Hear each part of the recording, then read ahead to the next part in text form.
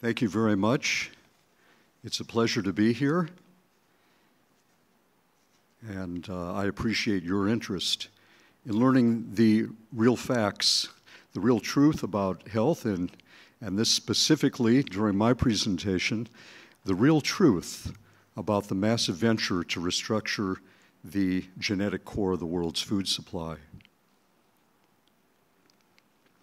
Now, I'd like to begin by asking you all to just imagine a certain set of circumstances. So let's just suppose the radical technology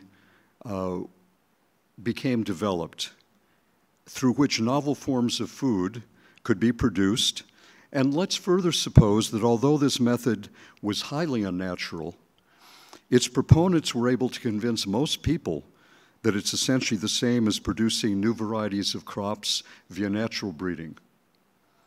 Now, let's further suppose that the very first ingestible product that this technology churns out, let's say it's a food supplement. In fact, let's say it's a food supplement of an essential amino acid that we all need to live.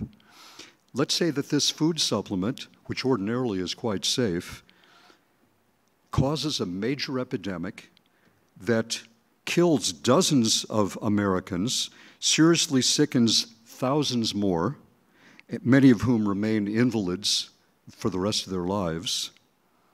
And let's postulate an additional fact. Let's suppose that researchers discover that the product contains a highly unusual mix of contaminants, at least one of which is deadly at extremely low concentrations, so low that most chemicals present at such a level would be completely harmless. And let's further imagine that the evidence as a whole strongly points to the new technology as the cause of that lethal contamination. Okay, now that we're going, let's suppose that now not just the first food supplement produced by this technology, but some years later, the very first whole food that it's able to produce and commercialize causes a troubling pattern of stomach lesions in the laboratory rats that are consigned to dine on it. And that in another group of such unfortunate rodents, 7 deaths occur within the very first 2 weeks, while only 1 death befalls each of the 3 comparative control groups that were spared consuming that novel product. And to further foul the picture, let's assume that the government scientists who review the test results conclude that they raise a safety issue that has not been satisfactorily resolved. And to make things even dicier, let's suppose that another division of government scientists who review a separate aspect of this product, completely separate from the issue of the stomach lesions and the unusual deaths, declare that that feature, that independent feature that they're examining, in itself poses a serious health hazard. Okay, now that we're warmed up, let's assume that a task force of government scientists thoroughly assesses this technology and concludes that it significantly differs from conventional modes of food production, that its products entail a unique set of risks, higher risks, and that each therefore must be subjected to rigorous safety testing before it is allowed on the market.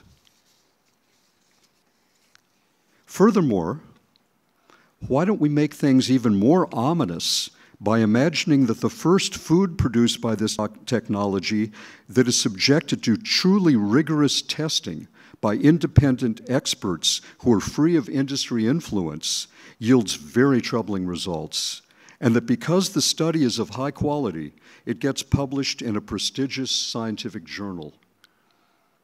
Okay, now that we're becoming bolder, let's suppose that many other well-conducted studies on the foods created by this technology detect significant adverse effects on the lab animals, and that one long-term study finds serious injury to the livers and kidneys, abnormal onset of large tumors, and increased mortality.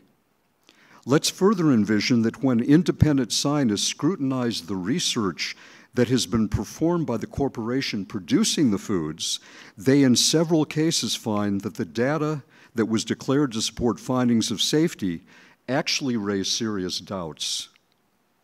And to make the plot even more sinister, let's suppose that in virtually every case of adverse results, there is good reason to think that the results have resulted from some aspect of that technology itself, and that similar deleterious disruptions could have occurred in other foods produced by it. So if such a technology actually did exist, and if all these suppositions we've just made about it were concrete realities, not just suppositions, how do you think society should deal with it? I assume that just about everybody would agree that the foods it creates should be banned, and that the enterprise that creates them should be promptly curtailed. And I doubt that anyone would consider that to be an extreme or unreasonable course of action. In fact, I think most people would suppose that in such circumstances, that particular policy would be fully justified. And just to be clear, that policy that would seem appropriate and necessary in almost everyone's eyes would not be to stick a label on these products, but to ban them. Well, as surprising as it may seem, and as unpalatable as it may seem, especially to people who have been trusting what our government, the United States government, and the scientific establishment have been telling them, such a technology does in fact exist, and every one of the suppositions I've just set forth is not a mere supposition, but a rock-solid reality.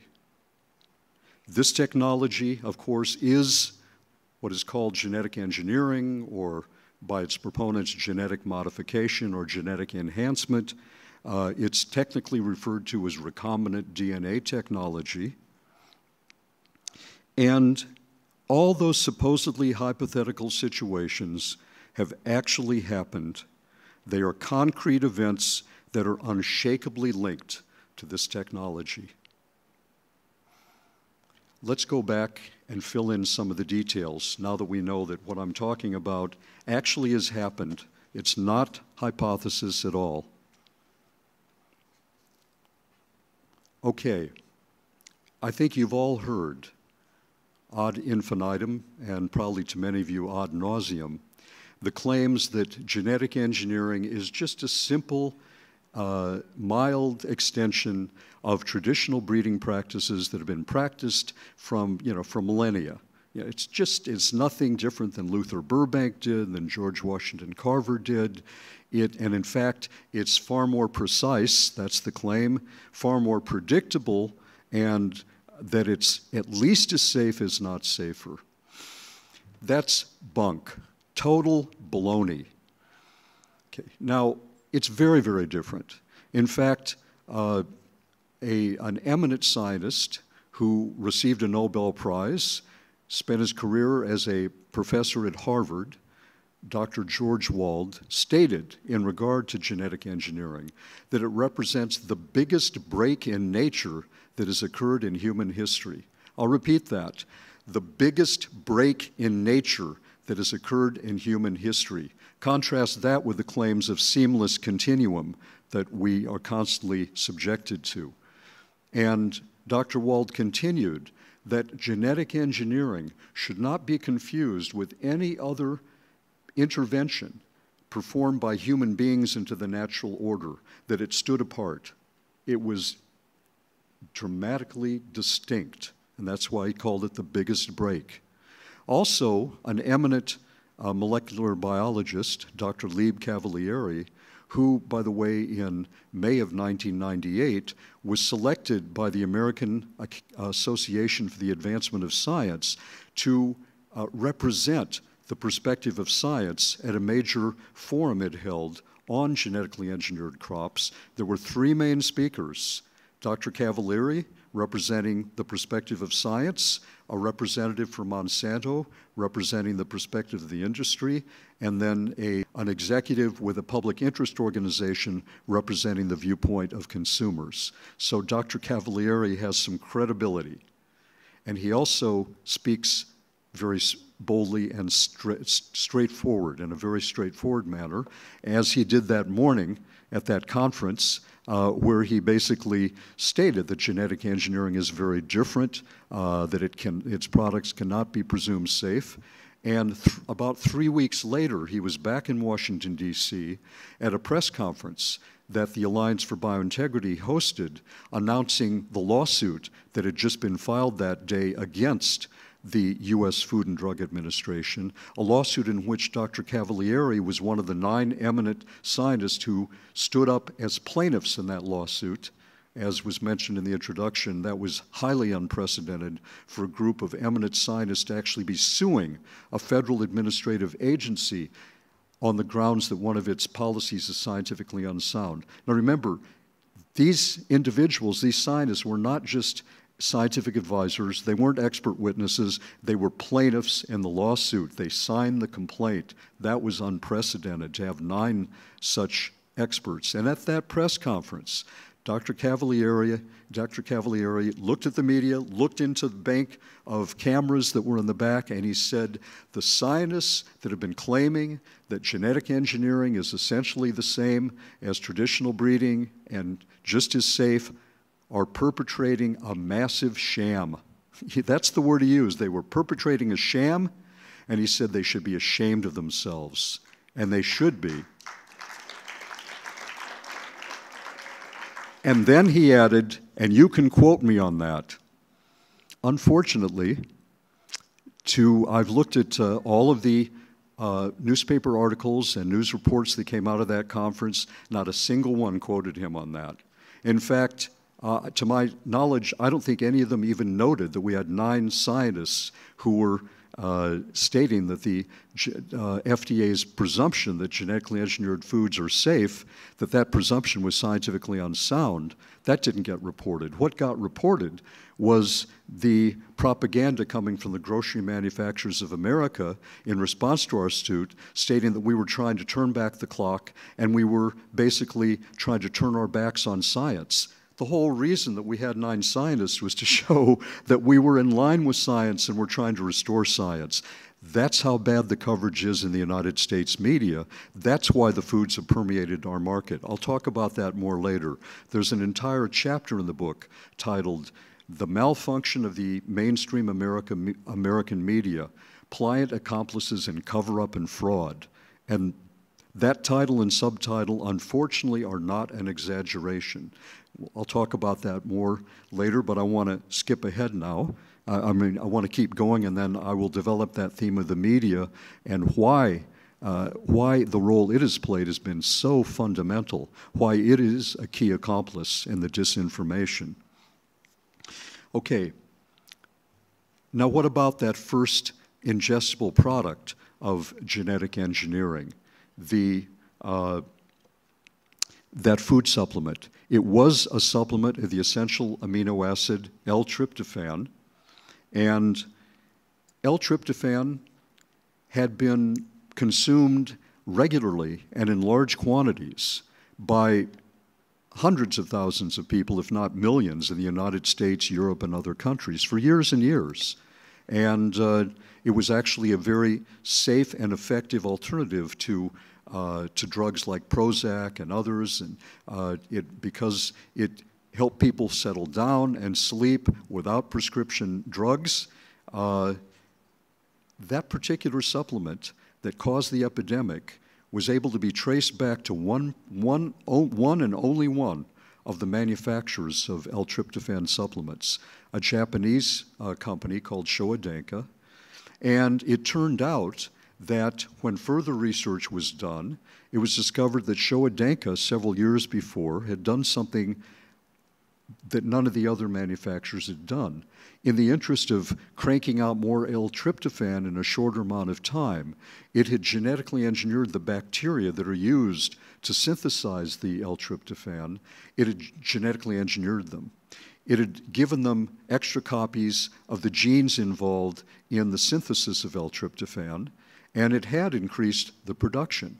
But apparently, it also disrupted the metabolism of those bacteria, and it's known that genetic engineering can do that, that forcing living organisms to overproduce a protein that they, or an amino acid, any substance that they ordinarily produce, can create problems.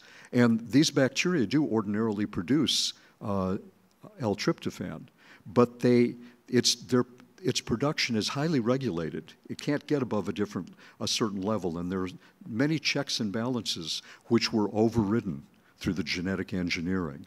And again, the other side will claim that that genetic engineering has been completely absolved.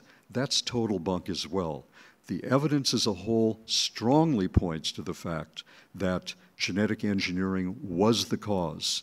But even if we don't take it that far, in the FDA's files, I found in the 44,000 plus pages of documents that the lawsuit I initiated forced the FDA to turn over, I found a memo from the FDA's own biotechnology coordinator reporting on a meeting he had had when the Government Accounting Office questioned him about the L-tryptophan incident, whereas the FDA representative, when he reported on that incident to Congress, to a congressional subcommittee, didn't even mention the word genetic engineering and blamed it all on health food supplements, and the FDA used that epidemic as an excuse to take all L-tryptophan off the market, which, by the way, was a boon to the prescription drug industry because it eliminated a cheap alternative to prescription drugs.